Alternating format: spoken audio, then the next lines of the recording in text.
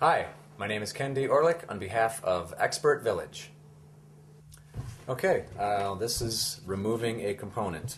What we're going to remove is this big can here. It's a capacitor, and the leads are right on the back here. So I'm going to put this in the vise. Something that's a little difficult about soldering typically is the fact that you need 3 hands to do it. Obviously no one has 3 hands, so you need something to hold your work. And you need 3 hands usually is because you've got your hand full of soldering iron and usually either a solder removal tool or solder. So that's why you need something to hold your work securely. I'm going to lower that down here. And I look here, there's my component right there. And I'm using a little bit different gas-powered one here. This one is a self-igniting one. Let's try it out here.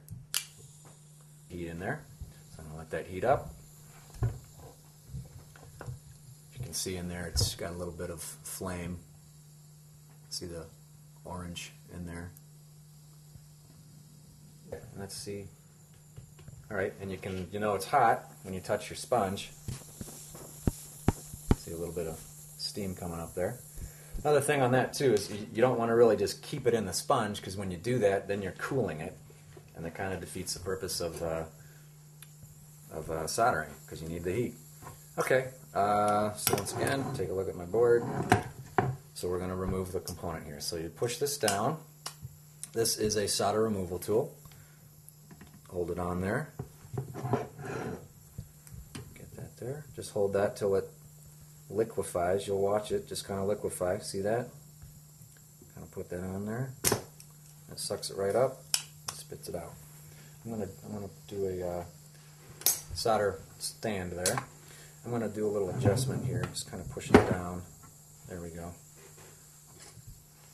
It's almost removed. Do a little bit more, just to be sure. Another thing too is you don't want to keep the heat on the trace, it's called, where the components go through a little hole. You don't want to leave it on there too long, because the trace can actually lift up if there's heat on it for too long. So it's kind of a fine line here as you do stuff.